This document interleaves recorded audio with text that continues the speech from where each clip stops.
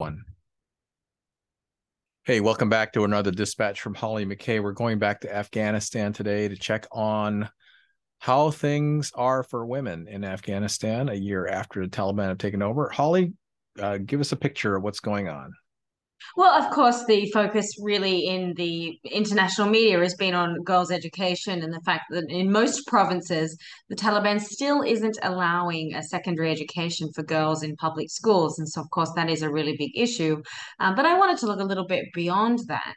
And so, sort of being on the ground, I think it gave me definitely a different sense of what life was like for women. And of course, it's very individual. I mean, for a lot of women in rural areas, their lives haven't necessarily changed so much. And the uncomfortable reality with that is that their lives may even be better, now because they perhaps were in a Taliban strong village.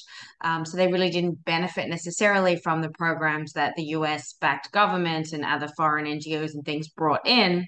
And their lives would be better in the sense that there isn't sort of that same scale of war. There isn't sort of the constant bombing and fear of air raids and other things. So and they may have not gone to school anyway. So there certainly is that.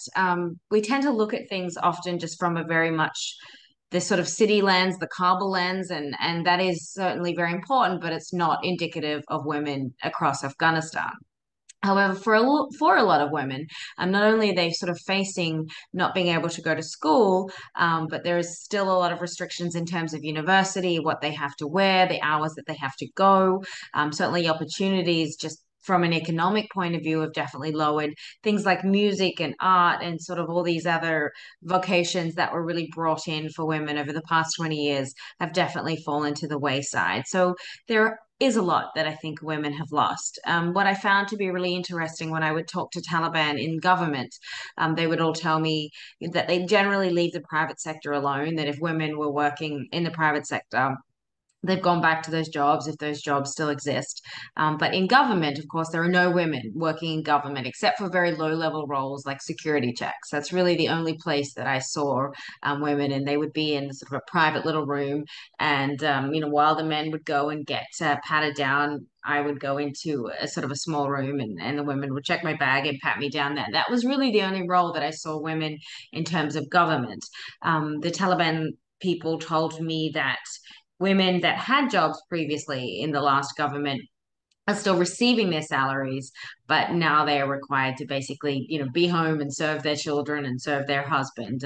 While still receiving money, they aren't actually able to come to work. So that's sort of I guess I don't necessarily sort of see that changing with the Taliban, despite the overtures that they're constantly giving about we respect women, we want full rights for women, but they sort of see that as under the umbrella of Islam that they see it and with their cultural tradition, so that full rights can certainly be debated. Well, it's certainly not the Western definition of what full rights looks like.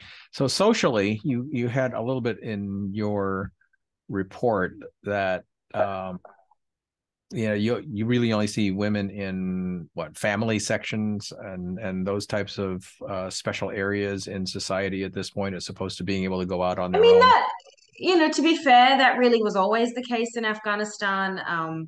And is in a lot of those very sort of conservative Muslim countries. There are in a lot of cafes, there is a family section, which is where the women and the children are, and of course their husbands and brothers and things can join them there.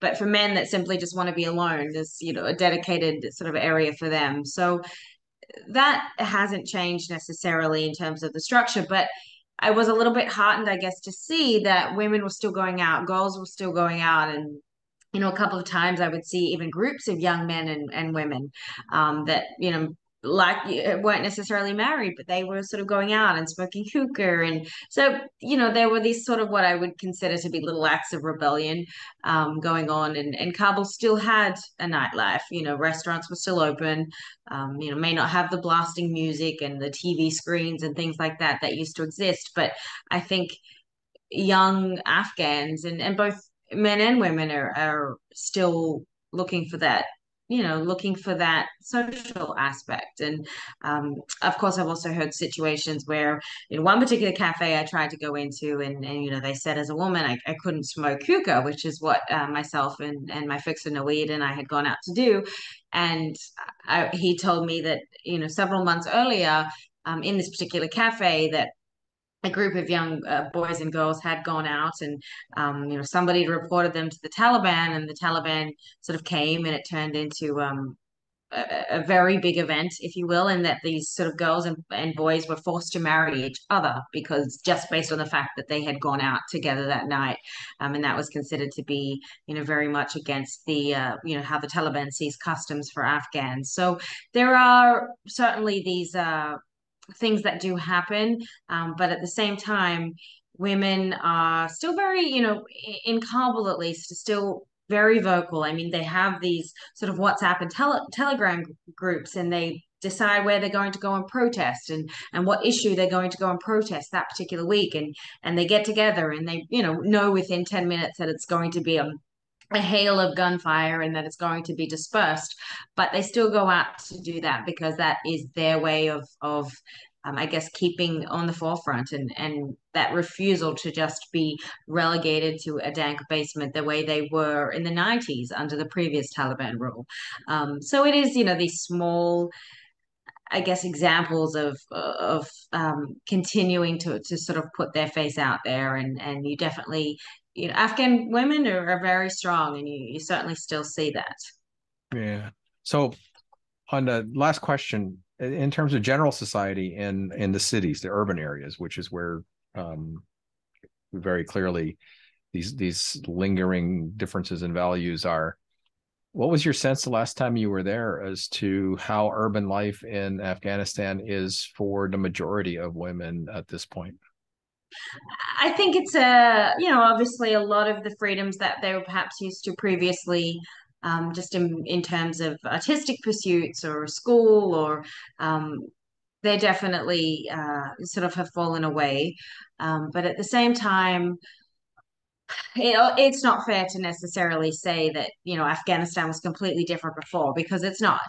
It always is a sort of a much more conservative society. I certainly never saw a woman without a hijab on. But in terms of dress, I mean, I still wear what I always wore in Afghanistan, which is, a very sort of long dress and pants and a headscarf. The burqa is, whilst it's sort of, quote unquote mandate, it's certainly not enforced as it is right now. It's recommended for girls and to wear that, but it's not enforced. So you certainly still see a lot of girls and women just wearing the hijab, which was always the case in Afghanistan. But I think from an economic perspective, that is where there really is a big struggle. Just for all Afghans, really. And of course, as we know, and as somebody that's covered war for a long time, it really is always women that seem to be hit the hardest by these economic struggles. I mean, it seems to impact every facet of their life, whether how much food they're able to put on the table, how much they can care for their child.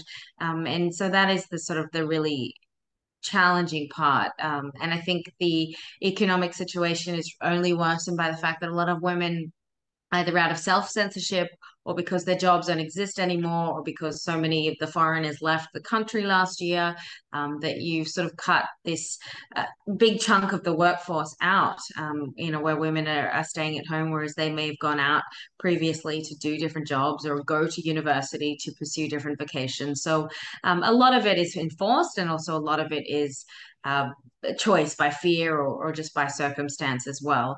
But there was one area which I'm told has not sort of been affected by the sort of the Taliban's new rules, and that's the healthcare sector, which is at least sort of nice to kind of hear. The healthcare sector in Afghanistan was always a big struggle, despite all the money that was really poured into it. A lot of that went to private pockets, to corruption. It never really went where it was supposed to go. So the healthcare system really was terrible, terrible for women giving birth, terrible for children, and we sort of did see that crumple even more when the US froze the funds and when all the NGOs and things left after the Taliban took over. But in terms of women employment, and in terms of being able to sort of not impact that too much. The Taliban, from what I'm told by the doctors in these places, have basically left the healthcare sector alone for now. But it still is sort of reliant upon international NGOs like the ICRC, like Emergency, to sort of continue to fund them and to ensure that Afghans who are remaining in the country get the best quality of care possible. There you go. Well, at least there's one area, and maybe over time other areas as well. But kind of a dour situation right now. Well, thanks for the update on that one, Holly. It's a year in. They're not the greatest stories in the world, but at least there's somebody keeping track of them. And thank you for that. Thank you. I'll talk to you again soon.